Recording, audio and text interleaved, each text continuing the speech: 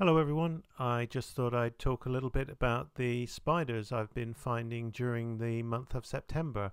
I suspect a lot of people have been finding the same things, but it might be helpful to compare notes.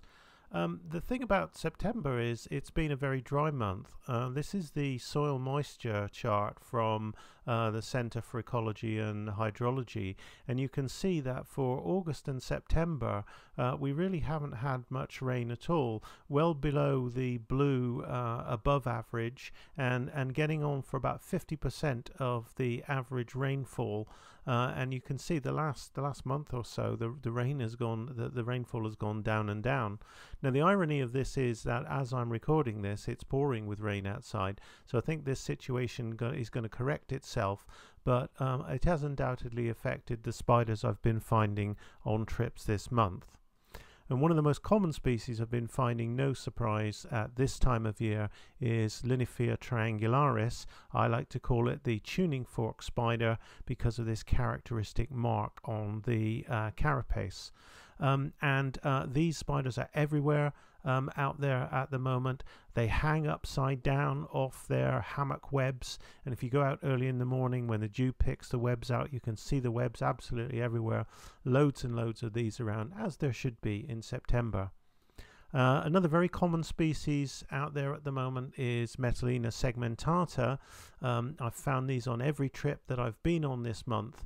The bad news about these is this is the species that we would expect to find at this time of the year, but last week we did turn up a Metallina mengii as well, so you can't absolutely rely on the time of year. You do have to check them all. Now these two are both males, so these are fairly easy to check. You just look at the hairs on the underside of the front tarsus on the front leg. Doesn't work for females but for males, and if they're very short, they're much shorter than the spines, then it's segmentata. If the hairs here are around the same length as or getting on for the same length as the spine, then it's Metallina mengii. So you'll find a lot of those out there. I've also found a lot of Narinis this month. I've found some Narini clathrata, some Narini montana rather, but mostly it's been Narini clathrata, and again these are very common out there on vegetation. So nothing very exciting so far, and sadly nothing very exciting for the whole month really. And the reason is everything else I've found, and I've looked at a lot of spiders this month, has been juvenile. So here we've got a juvenile nursery web spider, easy to identify from this pale stripe down the carapace, but nevertheless this is one of the offspring of the females that were running around with those egg sacs a month or so back. But now everything else, a lot of the lineaphiids I've found, they've all been juveniles, not been possible to identify them.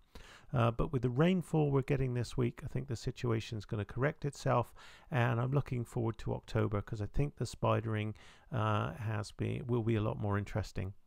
Hope to talk to you again soon.